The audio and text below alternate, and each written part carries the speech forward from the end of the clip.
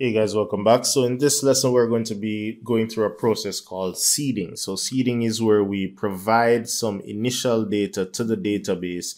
And what we're actually going to do is just hard code some records that when we perform a migration afterwards, the migration will have instructions to create these records, update the database with these records, and it won't necessarily rely on user input. So at least that will provide a nice basis for our testing when we start developing the API endpoints.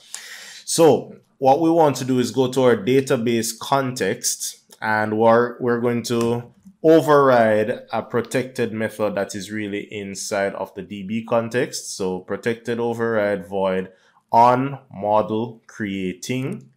And we are passing in the parameter model builder, and I'm just calling it builder. And then what we'll say is something like builder dot entity, and then I have to specify which entity I'm dealing with. So we have country and we have hotel. Countries have to exist for hotels to exist. And that's really because of how we defined our records, right? So we said country and then hotel has a foreign key. So we have to have the country before we can put in that foreign key. So I'm going to say entity country dot has data. Oh, I'm sorry. I'm missing a bracket period there. Right. So entity country and then open and close brace has data, open and close brace. And then inside of this, we're going to define some countries. So we can define as many, because it takes an array. So has data really takes an array of type country. So we can define a few records here. So I'm just going to define 3. All right. So new country record with ID equals 1. And once again, we are putting in the data, so we have to manually provide all of these values. And this is the first country that I'm putting. And the short name is JM. All right. And I'm just going to copy this and paste it to kind of reduce the typing. So this would be 2 and this would be 3.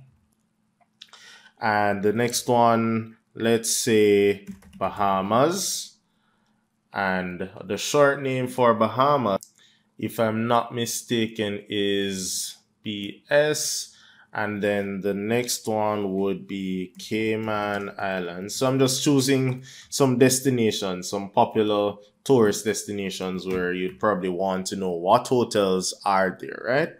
So the short name for Cayman Islands would be CI. All right. If I'm not all that accurate, then later on we can correct it. But for now, once again, these are example records, right? So I did that for country. I would just repeat that feat for the hotels, right? So I just copied and pasted most of the code. And notice when I change this to hotel, it's going to change the expected parameters to type hotel, or well, it's saying object because it's not getting hotels here, so that's fine. We'll just change these out to hotel. All right, ID, name. What else did we have for the hotel? We had address. So let me get this. So this is Sandals Resort and Spa. So I'm actually familiar with some of them. Address, let's just keep it short and say Negril. We already know the country. The country is Jamaica, so country ID would be 1, right? And then the rating is, last I heard, it was, I'm going to say 4.5, but I know it's a 5-star kind of resort. So I'm just going to copy these details down. All right. So we have a hotel for Jamaica. Let me just put a hotel per country just to make sure that we're spread right across. And I'm just going to make up something for Bahamas. So Bahamas, let's say they have Grand Grand Palladium. So I know for sure Grand Palladium is a hotel in Jamaica. But for example's sake, we're putting it there. Oh, I put it at the wrong place. I'm sorry. So this should be country 2. Let's just do that. And that's a 4-star. Once again, this is not factual. We're just making up data, right? So for Cayman, they have Comfort Suites. And the address, let's say George Town. The country ID is 3 for Cayman, and the rating is 4.3. All right.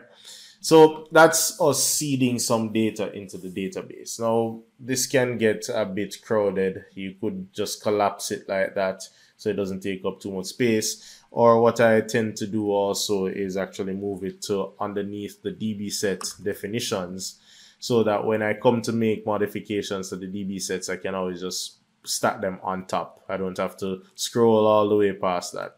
There are ways to extract this and put them in other files and call the configurations also. But then this is just a quick win, a quick way to see the data into the database. So now that we have defined a few test records, the next thing that we want to do is add a migration. So I'm going to add migration. And this one we're going to call the seeding data. All right. So notice that each time I add a migration, I try to be descriptive enough with the name such that you can tell, oh, that's what happened at that point. So it's almost like source control for the data, right? And if you look at this migration file, you'll actually see here where it says insert data into this table, and these are the columns and those are the data values, right? So it will go ahead and do all of that. Right, I don't know why I turned my 4.3 into 4.299999998. Not sure why, but that's just how it is going to reformat it so that it can do the insertions. So the next thing that we want to do is update database so that it can effectively carry out the commands in the migration. So it did say done. What I'm going to do is go back to my Object Explorer, and then I'm going to right click and view data on the countries table. And there we go. We have data in our database. So we have successfully created our 3 countries, and we can look at the matching hotels. All right. So that is how you can put initial data into your .NET Core applications using Entity Framework Core and the DB context.